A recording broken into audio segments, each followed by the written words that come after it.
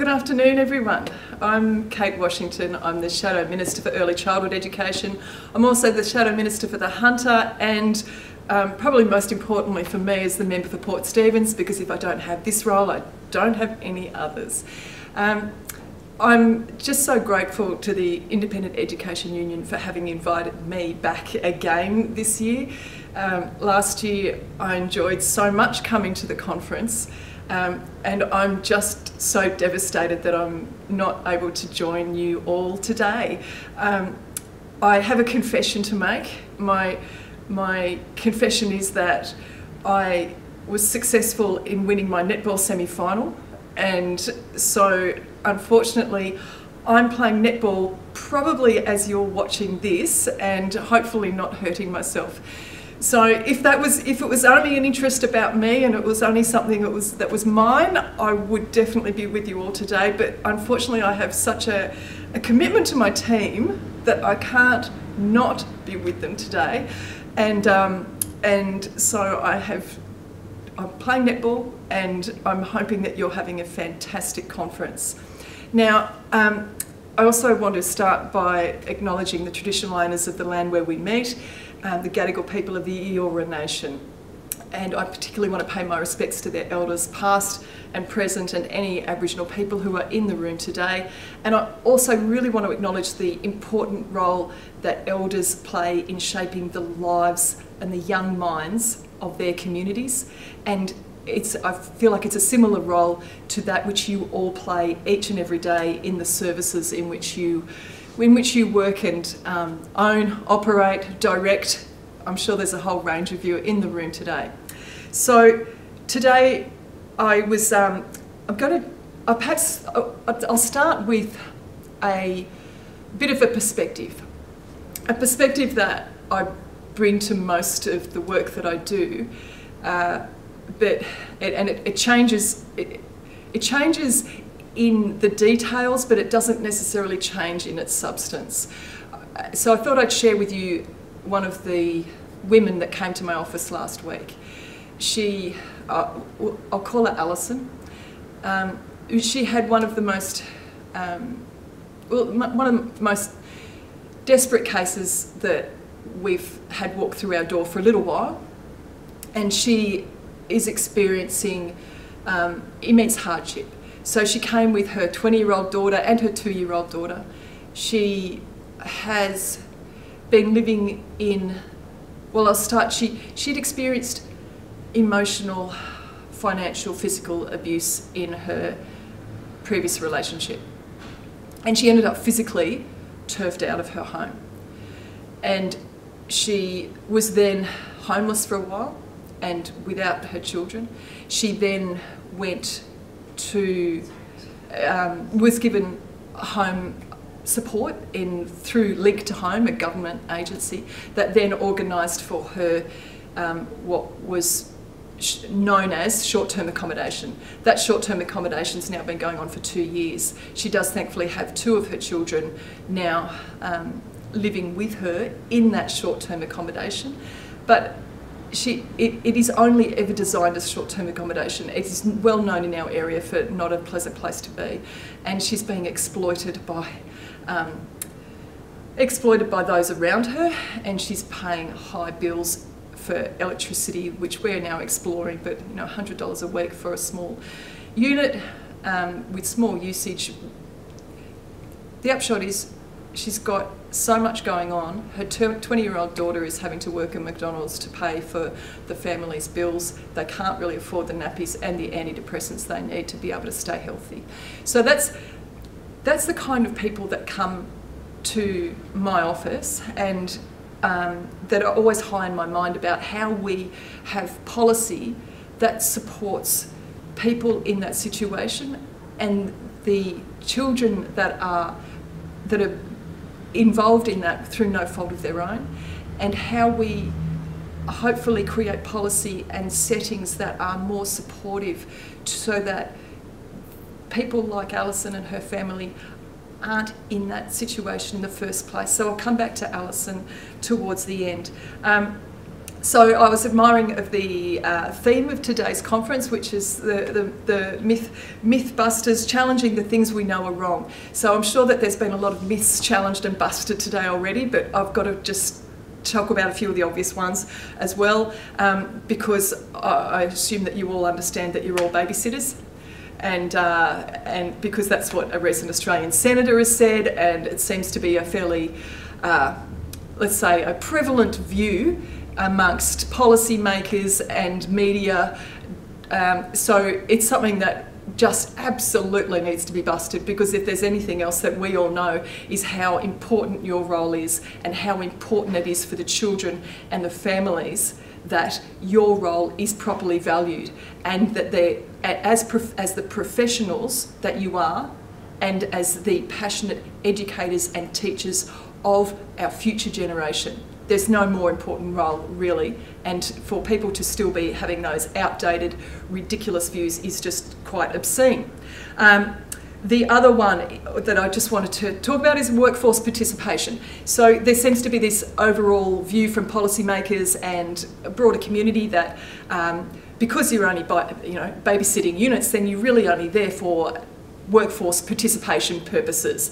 And as you all know, there's a fairly important thing missing in that equation, and it's a very little thing, and it's called the children. So the role that you play is more, it's more focused on the children than the families, but the policymakers seem to have this greater focus on ensuring that there is greater workforce participation, and of course that is a worthy goal and it is needed for our economy. But equally, what we are doing with the children that are the preschoolers of today is as equally, if not more important, for our economy in the future. Because if they're not accessing that all-important early education at such an early stage and preparing them for school and preparing them for lifelong learning and for outcomes, improved outcomes over their entire lifetime, if we are not doing that, we are doing them a disservice, and we're doing our future economy a disservice. So there has to be, in this conversation about the early childhood education and care sector, that there has to be those twin goals of assisting women particularly to increase their participation in the workforce. But we cannot ever, ever forget how important the children are in that equation, and that their future is really where the focus ought to be, and I know it is your focus each and every day when you're at work. There's a few hot topics around at the moment that I thought I'd touch on since we last spoke at the conference, and have met with a number of you at your services since then as well. But there's a few hot topics like Start Strong and that new rollout of preschool funding. I also want to talk about special needs funding, the new mandatory requirement for attending professional information and assessment training, and I'll quickly touch on a new SEP that's just been introduced by the state government as well. So in terms of the Start Strong funding that many of you would be very, very familiar with, because you've probably all had to turn yourselves inside out and gain actuarial degrees to understand what it is that you're actually trying to implement.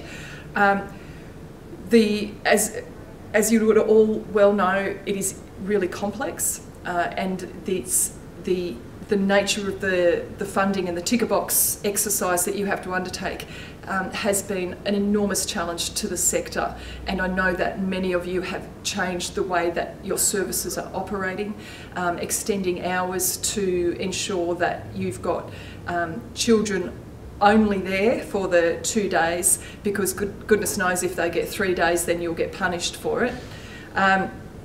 So the complexity is a real concern. Another issue that's raised regularly with me is the delayed census data collection, and the fact that that impacts on your funding, but in a delayed sense, so that the funding that you, on any given year that you receive, doesn't necessarily reflect the children that you have at that time. So if you've got additional special needs students, you're not going to get the funding for that because your census data from the previous year didn't have those students in there.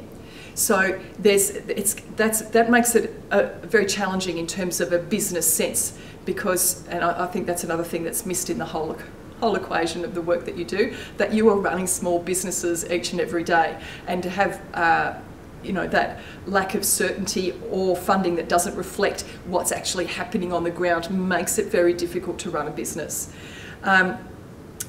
So the other concern with the Start Strong is the ticker box nature of it. So you've extended your hours, your students are then ostensibly there for the 2 days. Are they there for the whole 15 hours? Because that's the whole government's goal, is to get the children there for 15 hours, at least, well, only 15 hours in the year before school. So if they are there for those 2 days, then you've ticked that box. Are they actually staying for those extended hours? I'm getting varied opinions as to whether that's the case. So it's the government's created an environment where the emphasis is on making sure that they are getting their federal funding, without the focus being on the children as to whether they are accessing the all-important early ed that they need for the dosage that is widely reported as being the necessary dosage. So there's a question mark as to whether that's actually being achieved. The boxes are no doubt being ticked, but is it actually delivering the preschooling education that it's meant to be delivering? That's a question that remains unanswered for me. And I'm no doubt that you'd be able to answer it much better than I can. We've got, so the sector is, in terms of the preschooling, we're still sitting way behind in the state in terms of funding. We're still, last year I talked to you about a 365 million shortfall in the budget. Well, the budgeted monies that had not been spent.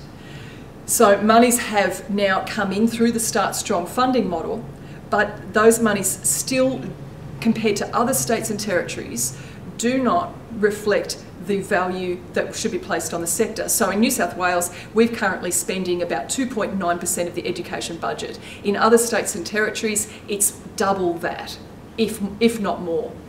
So there is an issue still in terms of our fees are still higher than any other state and territory.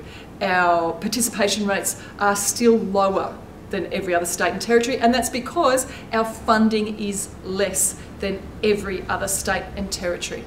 So there is still a lot to be done in terms of increasing participation and increasing affordability.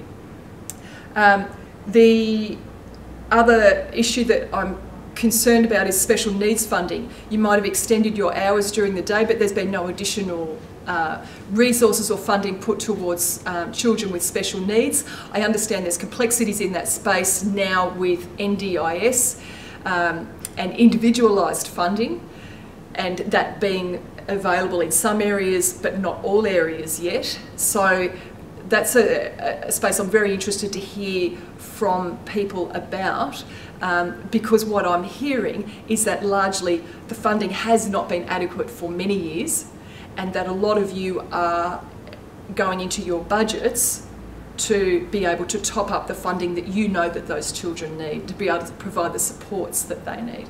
So if we're having struggles with trying to get fees lower for families, then we can't have a situation where you're continually having to eat into your bottom line to be able to support children that need it. So that's something I'm interested in hearing from you about.